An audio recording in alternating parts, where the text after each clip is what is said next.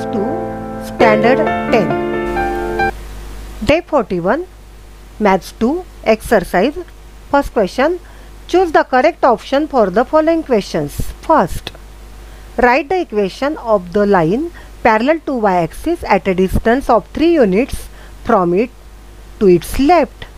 प्रश्नाचा अर्थ काय बघा की y ॲक्सिसला पॅरलल आहे. y ॲक्सिसला पॅरलल लाईन म्हणजे अशा उभ्या लाईन्स येतील आणि किती अंतरावर आहे at a distance 3 units to left. Left साईडला म्हणजे निगेटिव्ह एक्स ॲक्सिसच्या साईडला आहे. ओके, म्हणून इथं जे ऑप्शन दिलेले आहेत त्यातलं इक्वेशन आपलं येईल x is equal to -3. Negative x axis एक्सचा -3 जो आहे तिथून सरळ उभी लाईन काढली ती पॅरलल असेल वाय ॲक्सिसला. ओके, लेफ्ट साईडला वाय ॲक्सिसच्या लेफ्ट साईडला. Second question. Write the equation of the line passing through the points 4, 3, -5, 3 and 7, 3. आता याचं इक्वेशन लिहायचं आहे की ज्याच्यातून लाईन आपली जाईल. आता इथे बघा दुसरा जो कोऑर्डिनेट आहे प्रत्येक कंसातला दुसरा कोऑर्डिनेट 3, 3, 3 आहे म्हणजे y is equal to 3. Okay, आपलं उत्तर असेल इथे ऑप्शन क्रम C y is equal to 3. Question 2. Complete the following activity. First, state the graphs of the following equations will be parallel which axis. की खाली दिलेल्या इक्वेशनचे जर आपण ग्राफ काढले तर ग्राफ काढायचे नाही आहेत. ते जर समजा इक्वेशनचे ग्राफ हे कोणत्या ॲक्सिसला पॅरलल असतील फक्त कोणता ॲक्सिस तेवढंच लिहायचं आहे. ॲक्टिव्हिटी बघा, हा आपला चार्ट दिला आहे त्याच्यामध्ये ते अनुक्रमांक दिलेत सिरियल नंबर 1 to 8 आणि त्याचे इक्वेशन दिले. पहिलं इक्वेशन दिले y - 2 is equal to x. तर हा हे जे इक्वेशन आहे तर इक्वेशन कोणत्या ॲक्सिसला पॅरलल असेल यातून जर लाईन काढली समजा आपण ग्राफ काढला समजा तर ते कोणत्या ॲक्सिसला पॅरलल असेल फक्त ॲक्सिसचं नाव आपल्याला लिहायचं आहे. आता जेव्हा y is equal to be असेल तेव्हा तो एक्स ॲक्सिसला पॅरलल असतो. हां, तर इथे बघा y इज इक्वल टू 2 होऊ शकते -2 प्लस होतील इकडे म्हणजे y इज इक्वल टू 2 म्हणजे तो कोणाला पॅरलल असेल एक्स ॲक्सिसला. ओके, आता इथे पण y इज इक्वल टू दिले म्हणजे एक्स ॲक्सिसला पॅरलल. इथे x इज इक्वल टू दिलेला आहे. जेव्हा x इज इक्वल टू दिलेला असेल त्यावेळेला तो y ॲक्सिसला पॅरलल असतो. ओके, इथे बघा इथे जर आपण एक्सची व्हॅल्यू काढली ते -6 इकडे प्लस होतील नंतर डिवाइड होतील म्हणजे एक्सची व्हॅल्यू काहीतरी आपल्याला मिळेल म्हणजे तो पण y ॲक्सिसला पॅरलल असेल. इथे yची व्हॅल्यू दिली आहे म्हणजे तो एक्स ॲक्सिसला पॅरलल असेल. इथे पण एक्सची व्हॅल्यू मिळेल आपल्याला एक्स इज इक्वल टू -3 + 3 तिकडे मायनस होतील नाही का म्हणजे तो y ॲक्सिसला पॅरलल असेल. इथे एक्सची व्हॅल्यू मिळेल म्हणजे तो y ॲक्सिसला पॅरलल असेल आणि ते y इज इक्वल टू +7 इकडे -7 होतील -3 मायनस किती येतील 5 होतील y इज इक्वल टू -5 म्हणजे तो एक्स ॲक्सिसला पॅरलल असेल. कोणत्या ॲक्सिसला पॅरलल आहे एवढंच आपल्याला विचारलेलं होतं. Okay. Question 3. Draw the graph of the following equation. आता इथे तुम्हाला ग्राफ काढायचं आहे. ओके, खाली इक्वेशन्स दिलेले आहेत x is equal to 3 and y is equal to 4. आपण ग्राफ पेपरवर ह्याचा ग्राफ बघूया. आपल्याला ग्राफ काढायचा आहे x बरोबर 3 आणि y बरोबर -5. त्यासाठी आधी x ॲक्सिस काढून घ्यायचा आहे.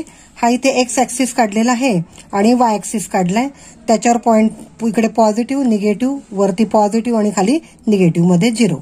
तर x बरोबर 3 तर x बरोबर 3 म्हणजे x ॲक्सिसवर तर तो 3 आहे त्या 3 कोऑर्डिनेट मधून जाणारी लाईन काढायची. ती लाईन आपली म्हणजे x बरोबर 3चा ग्राफ झाला. आता आपल्याला y बरोबर -5 तर y ॲक्सिस बघा हा y ॲक्सिस आहे आपला उभा त्याच्यावर हे -5 आहेत तर या -5 मधून जाणारी लाईन काढायची म्हणजे तो आपला ग्राफ तयार होईल y बरोबर -5. ओके, यातून एक लाईन काढूया.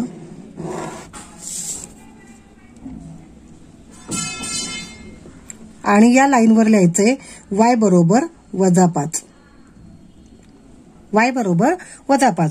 तर अशा प्रकारे x बरोबर 3 ची लाईन आणि y बरोबर -5चा ग्राफ आपण काढलेला आहे. Okay. Question 3. How many lines are there which are parallel to y-axis and having distance 6 units from it? Write the equation of these lines. प्रश्नाचा अर्थ बघा. How many lines are there? अशा किती lines आहेत तिथे which are parallel to y-axis. त्या y-axisला parallel पण आहेत आणि किती अंतरावर आहे 6 युनिट्स. तर y-axis उभा असतो बघा. त्या उभ्या ॲक्सिसला त्या डाव्या साईडला 6 आणि उजव्या साईडला 6 अंतरावर दोनच लाईन आपल्याला पॅरलल काढता येईल. ओके, वाय ॲक्सिस उभा असतो की नाही, त्या ॲक्सिसला डाव्या बाजूला आणि उजव्या बाजूला आपण दोनच, एक राईट साईडला आणि लेफ्ट साईडला अशा दोनच लाईन्स आपण पॅरलल काढू शकतो. ॲन्सर बघा, there are 2 lines parallel to Y axis. आणि त्यांचं इक्वेशन काय असेल, एक राईट साईडला असेल तिथे एक्स इज इक्वल टू 6 येईल आणि दुसऱ्या लेफ्ट साईडला एक्स इज इक्वल टू -6. त्या जो आडवा एक्स ॲक्सिस आहे त्याच्यावर एकदा +6 इकडं -6, म्हणजे equations of those lines R x is equal to 6 and x is equal to -6. हे 2 इक्वेशन्स येतील. ओके, हे याचं तिसऱ्याचा आन्सर आहे.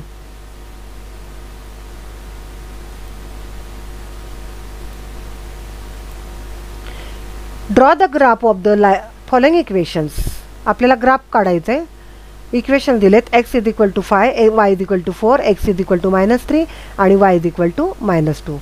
तर ह्या 4 लाईन्स आपल्याला ग्राफ पेपरवर काढायचे आहेत, ते आपण काढूया ग्राफ पेपरवर. तर इथे बघा, एक्स बरोबर 5, तर एक्स बरोबर 5, एक्स ॲक्सिसवरचा 5, त्यातून जाणारी लाईन ड्रॉ करायची, त्याला म्हणायचं एक्स बरोबर 5. नंतर वाय बरोबर 4, तर वाय बरोबर हा वाय ॲक्सिस आहे उभा, तर त्याच्यावरचे हे 4 आहेत, 4 मधून जाणारी लाईन काढायची, तिथं लिहायचं वाय बरोबर 4. नंतर एक्स बरोबर -3, तर हे -3 एक्स ॲक्सिसवरचे -3 घ्यायचेत आणि त्यातून जाणारी लाईन ड्रॉ करायची, एक्स बरोबर -3. आणखीन दिले आपल्याला वाय बरोबर -2चा ग्राफ काढायचा आहे, तर वाय बरोबर म्हणजे वाय ॲक्सिस घ्यायचा, वाय ॲक्सिसवर इथे -2 आहेत, तर या -2 मधून जाणारा आपल्याला ग्राफ काढायचा आहे, म्हणून -2 मधून जाणारी लाईन आपल्याला ड्रॉ करायची. ओके, आणि याला आपण ॲरो करायचे, दोन्ही साईडला ॲरो करा कारण ती लाईन आहे. आणि इथे लिहायचंय वाय बरोबर -2. असे 4 लाईन्स आल्या बघा, एक्स बरोबर 5, वाय बरोबर 4 आणि एक्स बरोबर -3. इथे वाय इज इक्वल टू -2.